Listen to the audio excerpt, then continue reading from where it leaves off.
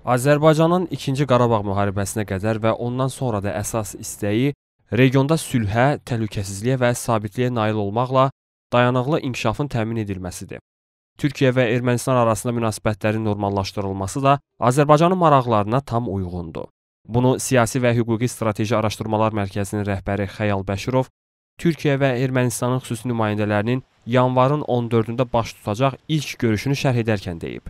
Prezident İlham Əliyevin də qeyd etdiyi kimi biz 2-ci Qarabağ müharibəsi dönəmində olduğu kimi və ondan sonraki proseslərdə də Ermənistanı sülh sazişinin imzalanmasına məcbur etmə prosesini həyata keçiririk. Və bu prosesin tərkib hissələrindən biri də elə məhz Türkiyə ilə Ermənistan arasında münasibətlərin normallaşdırılmasıdır. Bu da təbii ki, Azərbaycan dövlətinin və Azərbaycan xalqının maraqlarına və mənafilərinə xidmət edir. Çünki Azərbaycanın 2-ci Qarabağ müharibəsinə qədər də, ondan sonra da əsas marağı və istəyi ondan ibarətdir ki, regionda sülh, təhlükəsizlik, sabitlik və dayanıqlı inkişaf təmin edilsin. Bu da yalnız və yalnız Azərbaycanın ərazi bütövlüyünün təmin olunmasından sonra həyata keçirilə bilərdi. Təbii ki, artıq bu problem həll olunubsa, yəni keçmiş Qarabağ münaqişəsi artıq tarixə qovuşdurulubsa, bu prosesin reallaşdırılmasına heç bir maneə görmürəm.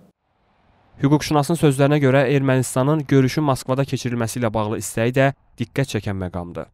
Həmin o görüşün Moskvada keçirilməsi ilə bağlı razılığın əldə edilməsində Rusiyanın özünün də müəyyən maraqları var. Təbii ki, bu bir daha sübut edir ki, Ermənistan Rusiyanın forpostudur.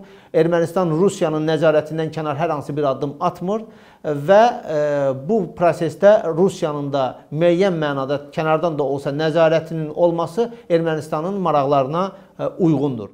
Qeyd edək ki, hələlik xüsusi nümayəndələrin ilk görüşünün gündəliyi barədə heç bir açıqlama yoxdur.